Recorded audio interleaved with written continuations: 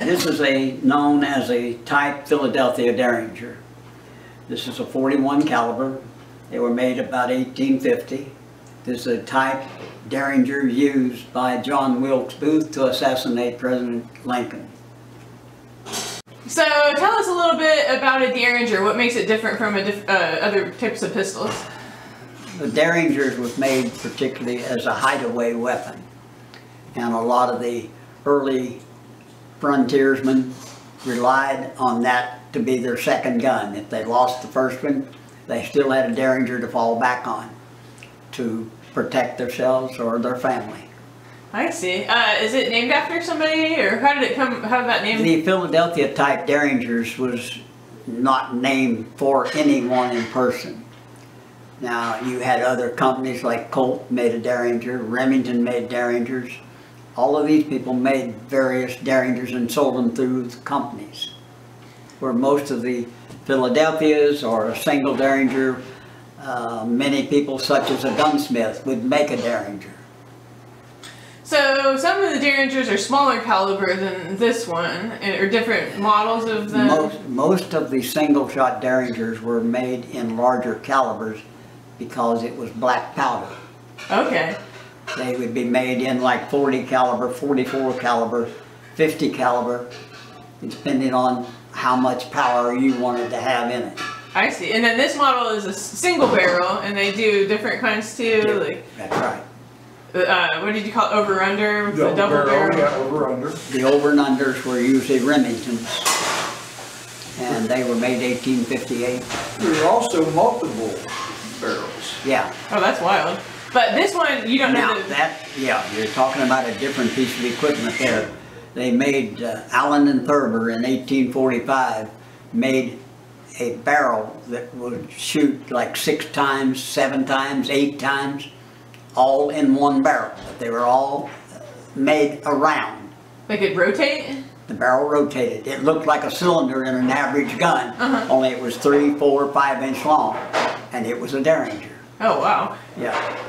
Now, you said this one, we don't know the maker of this model gun here? No. And so some of that was common in Derringers, not to know the...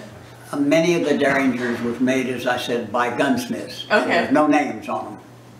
But the noted name brand was Philadelphia Derringer. Gotcha. Yeah. Did they ever figure out about John Wilkes Booth's Derringer, where it came from? Was that ever? No. No, yeah. There's no way of tracing a percussion type Derringer, where your Colts and your Remingtons all had serial numbers. Right.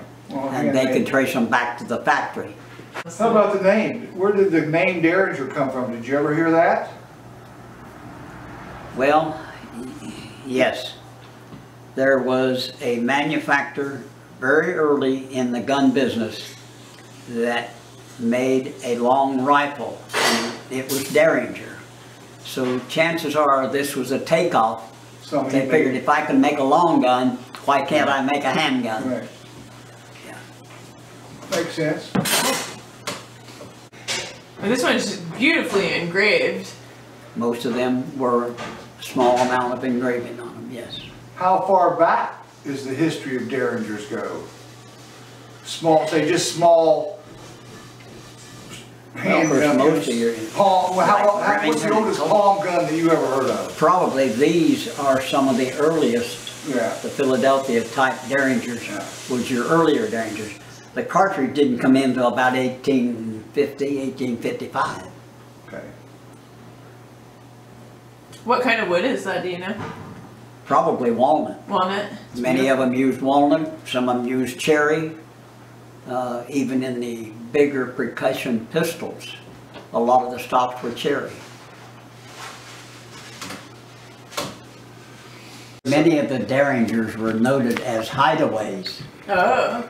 So like if you had a single action Colt on you and you had one of these stuck in a coat pocket, that was his choice to use, right, because he had no other gun. Oh, so if they got your one, Well, yeah, a boot. A lot of them were carried in boots. Derringers, if you go back and look, this type Derringer Remington made a Derringer, Colt made a Derringer. All of these companies made Derringers at one time.